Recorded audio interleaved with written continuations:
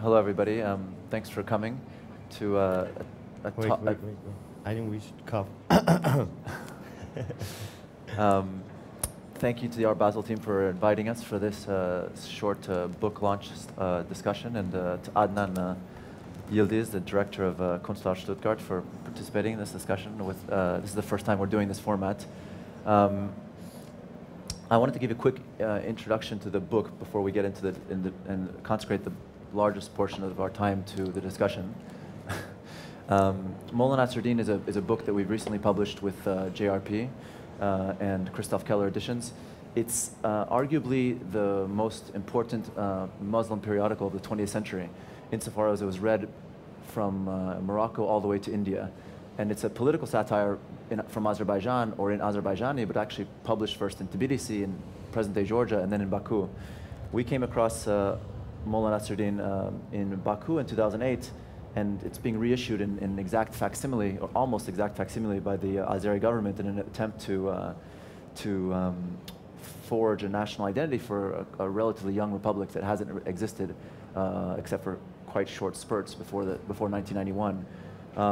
Molla Nasreddin is actually a character that the magazine is named after. The character of Molla Nasreddin is quite an interesting kind of transnational character. You could find a version of him everywhere from Bulgaria or Croatia, even all the way to China, and so including the Middle East and Turkey, of course.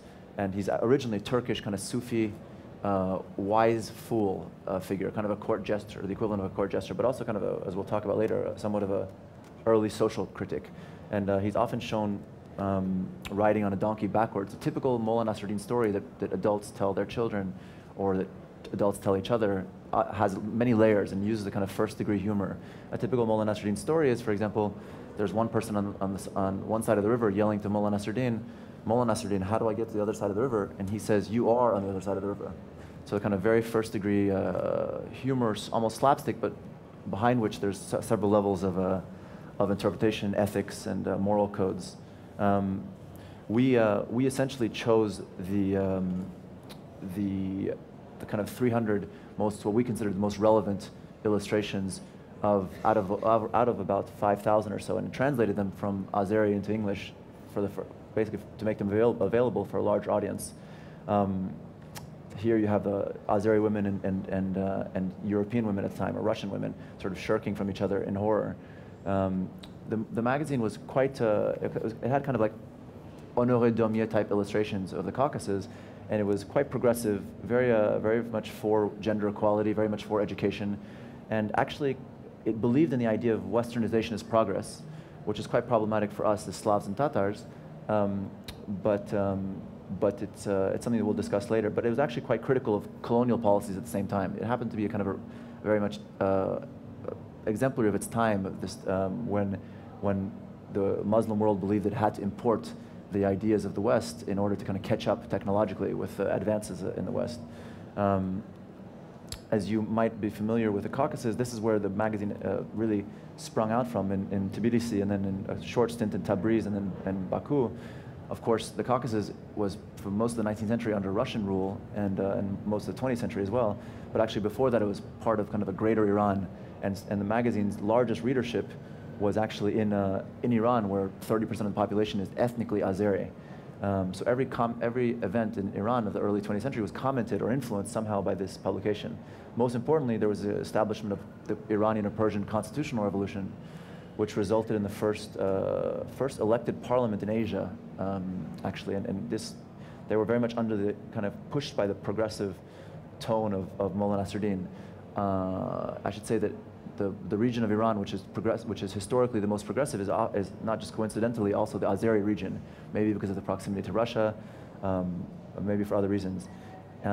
Often the magazine used animals as a kind of as stand-ins for colonial figures. Here you have the Ottoman Empire and the Persian Empire sort of battling it out in the foreground, while Fez, Morocco, is being kind of bullied around by Europe on the right in a bull format and some foxes. And I wanted to just end with a couple points before we get into the discussion. One is the Azeri language. One of the most difficult tasks of this book was trying to translate from Azeri into English. And the reason why it was so difficult is that, as you can see here, it was even discussed in the pages of the magazine, the Azeri language was forced down, the Russian language was forced down the throats of Azeris for a long time. And the strength of this publication was actually was so visually led. So quite a lot of people who were illiterate at the time could actually understand it. That was probably the coup of this particular publication. The Azeri language was considered to be not a proper literary language. And the fact that the magazine was published in local Azeri as opposed to Istanbuli Turkish or Russian was a big deal at the time. Of course, today, what we see is that we first fell in love with Molla Nasreddin actually through the kind of linguistic vicissitudes or tides of change. In 29, much like in Turkey in 1928 when the Turkish alphabet was Latinized, the Azeri alphabet was written, as you can see on the top, in Arabic for 1,000 years until 1929. Lenin believed that the revolution of the East included Latinizing all the Muslim subjects or the Turkic subjects of the Soviet Union. The only people who were not Latinized were Armenian and Georgian, who happened to be the only Christian of that region. And so imagine sort of whole-scale Latinizing. So basically everybody was asked to bring out their books that were previously written in Arabic, burn the books, and start to read, instead of reading from right to left, from left to right, but the same language. Just logistically, it's quite a nightmare, as you can imagine. Then, of course, Stalin realized that he felt that people are becoming too westernized. So in 1939, he said, actually, let's Cyrillicize everything. So 10 years later, bring everything out again, burn it all again, and let's keep it from left to right this time, but let's do it in Cyrillic as opposed to Latin. And then 1991, back to Latin. So on one page, you can see from the top to the bottom, you have Arabic, Cyrillic, and Latin. This kind of inspired a work of ours that, called Azeri, where we basically took the kind of famous proverb, fool me once, shame on me, fool me twice, shame on you, and said, fool me thrice, shame on Latin. So, and just changing, maybe we should actually change the name of the Azeri language to sort of Azeri to kind of to express the frustration in trying to get around this alphabet.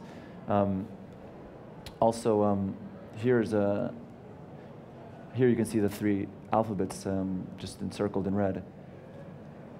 The caption on the bottom is the doctors speaking to the mullah saying, if you drink this medicine once every 100 years, you'll be cured. So it's kind of it's a little bit of a parody of Islamic medicine at the time. Another quick element that I think it's good for us to address is the issue of women. The publication was probably its biggest impact was, if not on the Iranian constitutional revolution, was on gender equality. And it's a little known fact that actually women in Azerbaijan had the right to vote before women in the UK or the US, and in Switzerland, definitely before the women in Switzerland. So in 1918, women in Azerbaijan were given the right to vote. Again, it runs counter to this idea of this kind of public image that we have, or imagination of the Muslim world and women's rights. And these are two of the other topics that we'll look at, just some of the illustrations on women. Here you have two women looking at a prison saying, look how lucky they are, they have windows. Of course, there are windows behind bars, but their own houses don't have windows.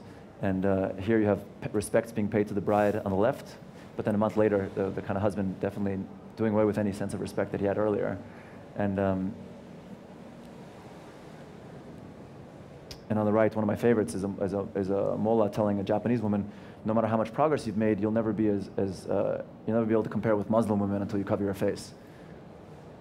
And another very interesting one is the one on the left, where a baby is blackmailing his mom, saying, if you don't give me candy, I'll tell dad you looked out the window. So you kind of see how much it impacts the dynamic of a child to a mother, this gender inequality. And on the right, you have the Turks being very happy about their constitutional revolution. Long live the Turkish constitution, and long live the reforms, until they realize that the reforms give women the right to gather. And of course, they kind of quickly shirk away, saying, actually, we don't need this kind of reform. I wanted to open up. I wanted to open up discussion with Adnan, who has a long-standing relationship with Molla Nasreddin, the character, and also the kind of a anti-modern figure. Yeah, I'm born in Karaman, which is in the middle of Anatolia, and Akşehir, from many historical sources, it's the official place that Molla Nasreddin lived in Anatolia. So in a way, when I met with Slavs and Tatars, and especially did research about Molla Nasreddin, this was a different form of Santa Claus kind of relationship. Like I think every country has their own kind of figure like this, but for us it was also a kind of main figure in the let's say official or like the national educational discourse. It's part of it somehow. You see how it has been integrated into the discourse. It has been how it has been used and instrumentalized into different courses from a pedagogical view. And then secondly, here I kind of position my role as a kind of reader who goes to the bookstore and just have a couple of minutes to run through your publication since this is a launch. So I want to ask very basic questions to kind of transmit the physicality of the book here for the people. And first I want to ask you a very direct question, like when we go to the table of contents, we see different chapters. So it is, we are talking about a collective for the ones who arrived later, Slavs and Tatars, who is dealing with a book, who is dealing with a long-term publication called Molla Nasreddin. And Molla Nasreddin is a kind of, let's say, critical figure which has a long life through many years. And so the publication is taking this critical figure as a kind of identity and developing a discourse through the years, through political satire. So in a way, you choose a kind of very modernist, very, let's say, classical way of editing the selection, like this huge collection. You worked on this. Why are you into these themas, let's say? Yeah, I mean, these categories, it's a good point. We were the ones who gave these categories just to create some order in a book of, let's say, 300-odd pages. The original archive, of course, is over 5,000 pages, and we just felt it was. Slavs and Tatars actually started out as a reading group. So the first thing we do when we look at a book is go to the table of contents. And I think we more often than not, maybe believe in this sort of very Texan phrase of if it ain't broke, don't fix it. And there's nothing wrong with tables of contents, and there's no need to maybe mash this up and make it a kind of a hodgepodge of different disorder that maybe you would expect from an artist book. And I don't think that, I think in some sense, what's interesting about this book is that it's not particularly an art book, and maybe people have asked, why don't you intervene into the pages? And I think that the very basic answer is that it's just bringing it to the people's attention is enough of a gesture, I think, in this case, and there's no need. It's a librarian approach, we can say. It is a librarian approach. It's a nerdy approach, yes. And also, there are many jokes that are still running around about Molla Nasreddin, and one of them, I mean, this joke is that you were talking about. He was on his donkey, and he was riding the donkey the way around, and people are asking, hey, Molla Nasreddin, you are sitting on the donkey the way around. And he's just telling, no, the donkey is going in the wrong direction. So in a way, I'm very much interested in the critical language or critical, let's say, aura or critical identity, persona, or this figure, how it has been borrowed and moved from different countries, and how it also survived in time as an image, as a figure, as a kind of language, like a linguistic experience. So taking it not only as a kind of satire, because when you go how publication used this figure, we see illustrations and we also see texts, and the texts are directly speaking with the reader. And we can say it is already creating a dialogue. When we are talking about how it is also displacing the power, or how the relationship between the reader and between the editorial, like they create their kind of political agenda versus social agenda. So I want you to talk about a bit how do you keep your critical distance to this huge collection, to this huge history? You know, it's an interesting story. It took us, because of the changes in the alphabets in Molla Nasreddin, and because of the changes in the alphabets in the Azeri language, it took us quite a long time. Basically, halfway through our research, about a year into our research, we realized that we actually disagreed with much of the pages of this magazine. So, and I think it's very rare that you find people. Why? Like, give a very concrete example. Well, I mean. Like pro-Western kind of? Yes, it was. It's very pro-Western. It's very basically, Molla Nasreddin believes that modernity has to be a Western modernity. So here you have a typical example. The beginning of courses in a Christian school on the left, and the beginning of courses in a Muslim school on the right. Now, we actually Slavs and Tatars believes in the exact opposite, that you do not need to import modernity, a Western version of modernity. And we're not as violently critical of Islam as they are. They're almost in a way, we were quite worried because we thought, in fact, what this might do is it might feed even more fuel to the fire of people who are Islamophobes today. And I think it's rare that you find people, whether authors, editors, or artists, who devote 2 years to a publication that they disagree with. We actually fundamentally disagree with many of the points of this magazine. And I think that... But in terms of zeitgeist, like how they reflect on the political agenda of their time. Yeah, yes, of course it is easy for us to now criticize this in the 21st century. At the time, we probably would have been... The magazine was actually part of a movement called Jadidism. Jadidism was a movement of Muslim reformers of the Soviet Union. And the Jadidist story is a forgotten story that very few people in the West and even in the Soviet Union discuss, because the Jadidists believe in kind of rehauling the Muslim educational system, and they were overrun by the Bolshevik Revolution. So, of course, that rehauling happened anyway as soon as the Bolsheviks arrived, but it happened in such a kind of violent way that the Jadidists actually believed in a kind of evolution, and of course the Bolsheviks believed in a kind of bloody, wholesale revolution.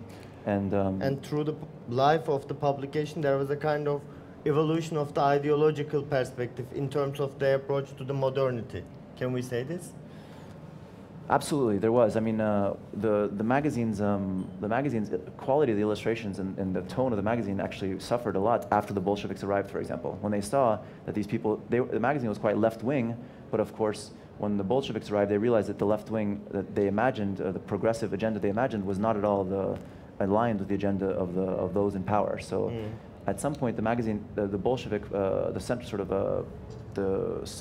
central party in Moscow actually asked them to change the name from Molla Nasreddin to Al-Aziz, meaning atheist. So they asked to change the name of the publication to The Atheist. And of course, that shows the kind of the excesses of taking what was already quite a critical approach to Islam and making it even more so. Here actually is Ismail Beg Gasprinsky, who's a Tatar. He was one of the founders of Jadidism, as well as the editors of this publication.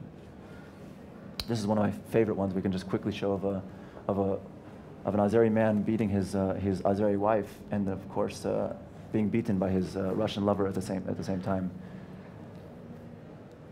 But I think that in a way, so in a sense, what we tried to do maybe is rescue Molla Nasreddin, to come back to what you were saying, from this publication and restore him more to kind of an anti-modernist stance. And what we mean by this notion of anti-modernism is something that there was a quite important book by Antoine Compagnon in 2006 written called Les Antimodernes, and he basically traces through French literary tradition, but you can find it in some other, in earlier sources as well, like Jacques Maritain, and actually some Catholic writers in the early 20th century, this idea of the real modernists being those who are moving to the future, but with an eye on the rearview mirror, in the way that sort of Sartre described Baudelaire.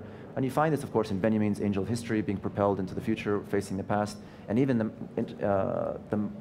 strangely, the Malagasy language in Madagascar, the words they use to describe the future is not in front of us, but the future is always described as behind you, and the past is in front, which runs contrary to kind of very Western positivist notions of time, where we believe we know where we're going, the future, and the past is actually behind us. We kind of think it's irrelevant. I have to tell you one of the best of jokes from Molla Nasreddin again. He is pouring yogurt into the lake, and there are some people who are just watching it, and they're asking, Hoca, what are you doing? And he's very much convinced about what he is doing. He's saying that he's fermentizing. He's putting making more yogurt. Yeah, exactly. He wants to make the yogurt, you know. And they are just laughing, and he's very sure. I like his gesture. You would never know what would happen if it would be true. Yeah, you know. I think in a way, in terms of critical thinking, how political imagination, how political fiction, and how the language of critic, social critic, have been constructed through the page. I would like to talk about this retrospective look. How when you look back in the history, and because somehow this research, which is very much based on past, has to be contributing to the future. So within your practice, within how Slavs and Tatars function, how Slavs and Tatars operate certain research tools, how do you think it will contribute to our political imagination, or dialogue between different discourses or generations, let's say? Difficult question. I think this idea of embracing your antithesis, or embracing that which you're against, is actually quite important. And not only in the sense that we were kind of, in a sense, antithetical to the position of this publication, but what it does is it creates a kind of a strategy of equivocation, where you're actually forced to kind of collide two very extreme thoughts, or kind of try to kind of combine the extremes. In a sense, what this publication did was try to be anti-colonial, but at the same time be pro-Western. And of course, that seems almost mutually exclusive. But that's the kind of the courage of the publication, was that it was trying to kind of have basically be seated between two chairs, in a sense. And I think that for us, this idea of embracing your antithesis is actually quite important, because it's a quite basic intellectual pursuit, is to read and engage with things with which you disagree, and I think that's probably the way it impacts our work beyond actual pieces that it's inspired, let's say, linguistic kind of text-based pieces. Because even for me to formulate this kind of question was difficult. I was thinking to ask a question which will help to release your motivations. Like, what was the motivation to deal with this huge history of a publication? Also collecting it, carrying it around, scanning it, dealing with really a kind of, let's say, dying history. I mean, but is it like, I find it strange. I mean, the idea, one of the founding ideas of Slavs and Tatars was, in a sense, to preserve or to talk about what we consider to be a very relevant area of the world, a relevant material, which is sort of, we claim it's a geographical area, but it can be as much as an imaginative geography between the former Berlin Wall and the Great Wall of China.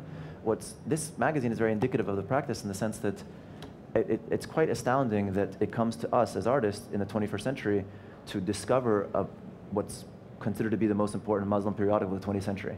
Meaning, what's interesting is why this is not discussed more often, or even made more relevant to the greater Muslim world, to the Western world, by academics or others. It's actually quite an unknown publication. Of course, there's been work on it by academics, but it's never been made available in any language. Even in Azerbaijan, it was only made available in the past 3 or 4 years. So I think that in this case, it's a preservation of not preservation, but let's say repositioning it, because of course a lot of the themes are also very relevant today. Press freedom, of course, this is. Some people were quite shy about being involved in the publication because they were thinking about the Danish cartoons of the Prophet, for example.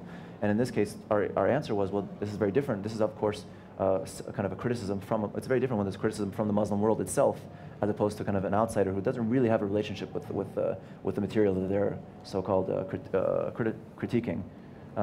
The idea of, obviously, gender equality, the idea of education as well. I mean, today we're faced with similar issues in madrasas all around South Asia, and some parts of the Middle East.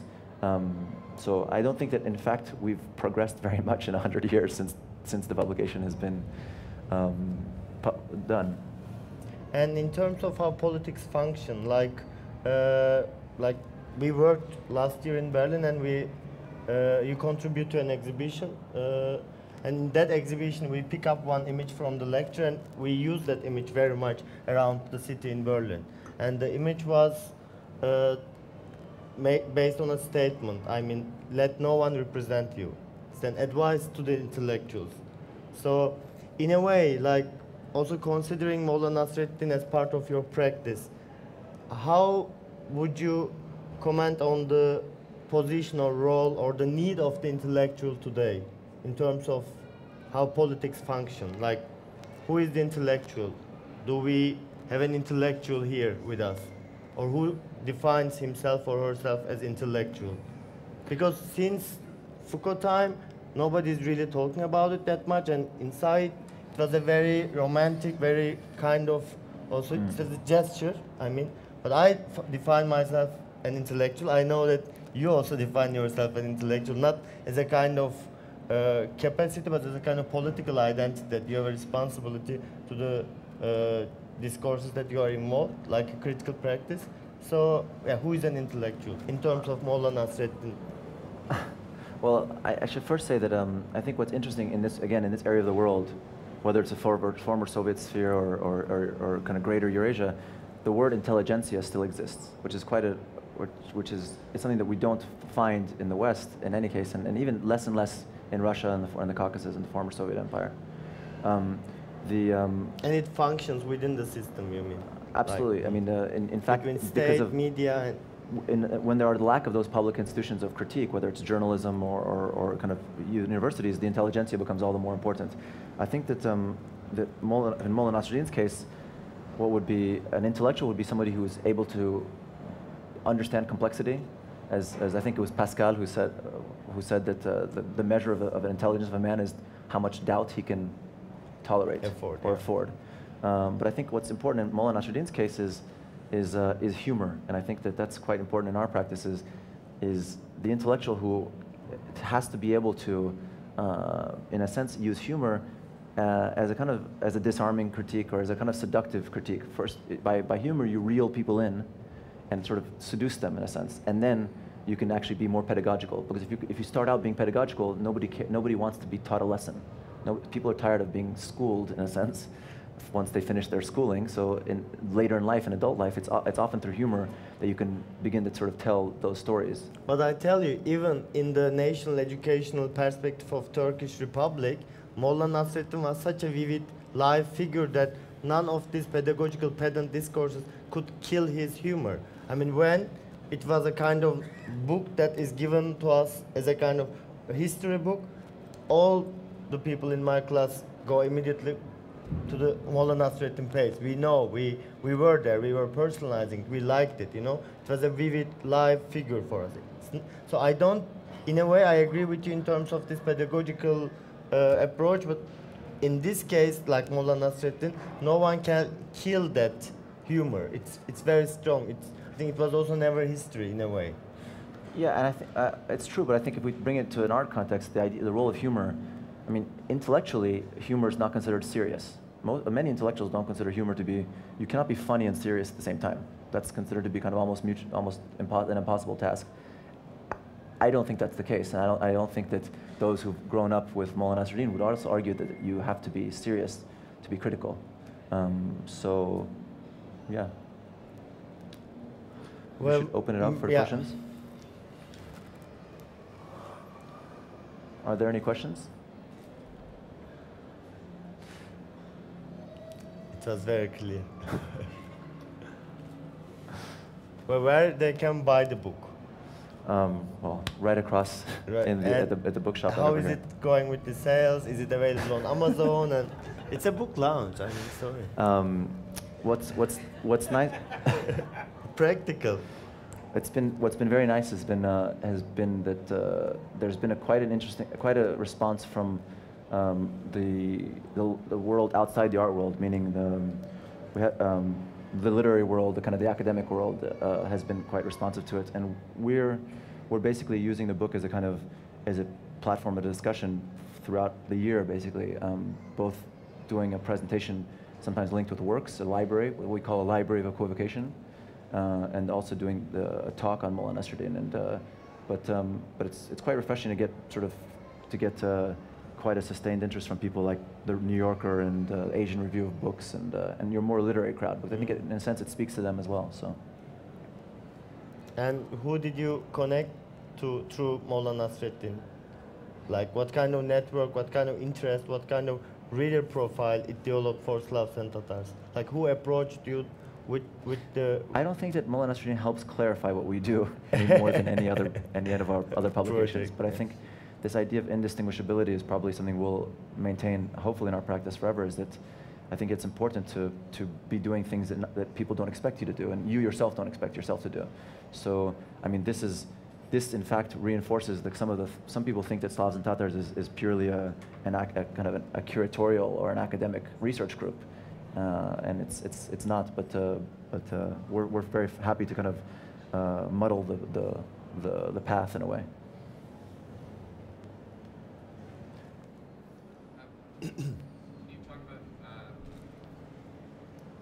Can you just talk about where you exactly found the images, and then also if there are copyright issues and then sort of proprietary issues related to the translation and so the books originally, as I mentioned, this is how we found them in Baku, being reissued in there's basically going to be 8 volumes in all. At the moment there's 5 volumes. Each volume is about 500 to 600 pages. and in all there'll be 8, so about 5,000 pages in all. We found it in a bookshop in Baku. It's not difficult to find. That's again, that shows the little interest, let's say, of this region, because it wasn't like we were actually discovering something in a lost archive. This is actually available in bookshops in Baku, and of course, what they've done. Still popular. I mean, it's still popular, absolutely, yeah. and of course, back to this question of the Latinization of the alphabet, they had to they basically Cyrillicized the entire 5,000 pages from Arabic to Cyrillic until 1988. And then 1991 happened, and they realized that they just finished 5,000 pages of Cyrillic, and they had to do it all back into Latin again. So this kind of gargantuan Kafkaesque task of making it available to people. What this does, this segmentarization or sectarianism of the language, what it does, it creates immigrants within Azerbaijan itself, meaning a grandparent, a parent, and a child can speak the same language, but they can't read the same book because they all read a different iteration of their own language. As for copyright, we didn't even ask that question to ourselves. I mean, people asked us that question, and we just kind of ignored it because what we believe we're doing is But Molla Nasreddin belongs to everyone. He belongs to everybody, that's for sure. Not only Azeris, but it's open source. It's open source. It's open absolutely. Source. And you know, obviously, this is not a highly commercial affair. So, if anybody comes and asks for copyright, I'll be happy to show them the bills, or Lionel would be happy to show them the bills, I'm sure.